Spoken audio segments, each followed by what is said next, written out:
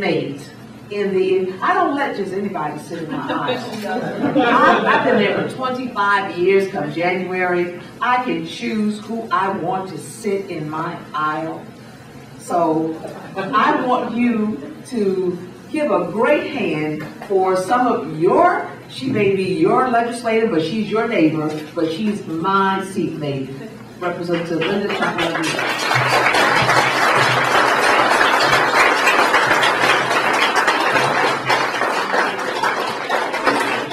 Mentors.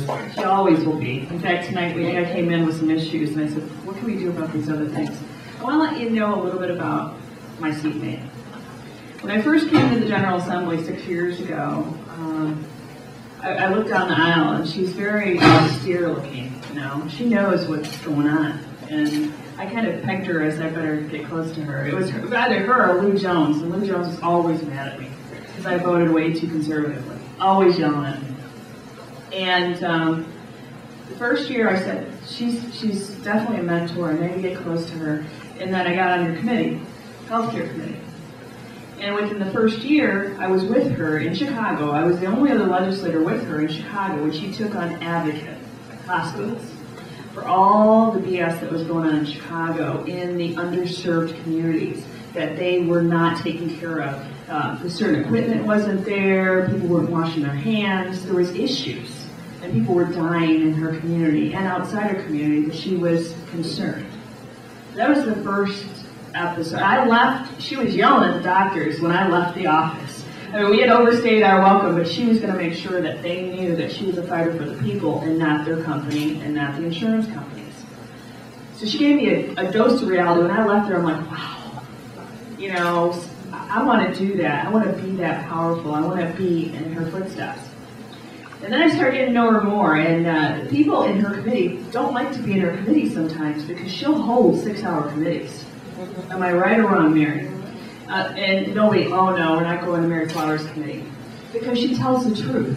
A lot of people would like to go in, she does, a lot of our colleagues would love to go into a committee within an hour, half an hour, and get out. And you really have to understand the commitment of an elected official is that we're here at a little bit before 9, and so are you, and we appreciate that. Because even if there was one person in the room right now, we would have accomplished our job because we're servants. And since I've known her, and all the things I've gotten involved with her, her main focus in the last 6 years that I've been in the House has been on health delivery. The urgent care, it used to be urgent care, the Reverend left, is no longer urgent care because people have died thinking that they can go in and get urgent care. Mary Flowers is the lead and the founder, the genesis of the legislation that made it walk-in care. This was this lady. This is why throughout the state of Illinois you see walk-in care, no longer urgent care. Because in certain communities, we might not be educated enough to know that it says urgent care, that they might not give us a surgery or we're having a heart attack or something. They can't care for us. So it shouldn't be urgent care. It should be walk-in care because the quality makes you think, okay, if I have a stitch I need, maybe I can get that done. But if I'm having a heart attack, I better take myself to a hospital. Okay? That was Mary Flowers. Nursing to patient ratio. Do you remember that one? That was Mary Flowers that started all those issues in the House. Nobody else was taking up those hard issues against hospitals that have large lobbyists that like to pay good money to elected officials' accounts for their campaign.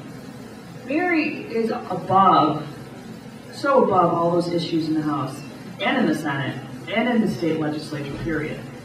The things that she's taught me in the last couple of years has made me a really, really better legislator. And I appreciate all those things. But she's right, we can stand up here and talk, and yes, this tape will be submitted into documentation for the committee for House Bill 311, but it takes you to be holding the legislators. And I wasn't just helping out Rachel when I said, who's the other person that you're running against? Those people are legislating for you guys in Springfield. There's only so many of us that will stand up and say, you know what, this is wrong. We serve you, just like the Reverend said, earlier, the Constitution of the United States, the Declaration of Independence, all that stuff. That's what it was supposed to be about. It wasn't supposed to be about who can give you the most money for your reelection. somewhere down the line, we started forgetting about that, and that's why the system started growing. So it's about you and the choices that you make at the polls. Because we can do the heavy lifting, but we can't get it across the goal line if you're not there to support us at the end.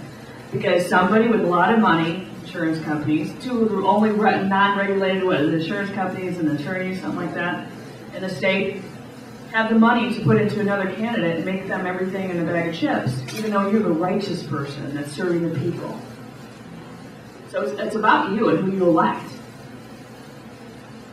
And that's what I said. You guys have to really reach out to the legislators that aren't on this bill. And if you know right away, I don't think we have one Republican on this bill. Why? Why is that? So I want to thank you for the bottom line for coming out and just to be behind us in this plight, because what other state has a single payer program? None, right? And Mary even has brought up specialists from different states, consultants from Massachusetts, and that started a program or tried to get into a program in another state. In her own office, I sat there and I'm like, I'm a part of this. This is amazing. And it was just myself, her, and those consultants. There were no other legislators there with us. And she invited everybody. And she always invites everybody, too. So it's no secret that what Mary Flowers is about on this planet.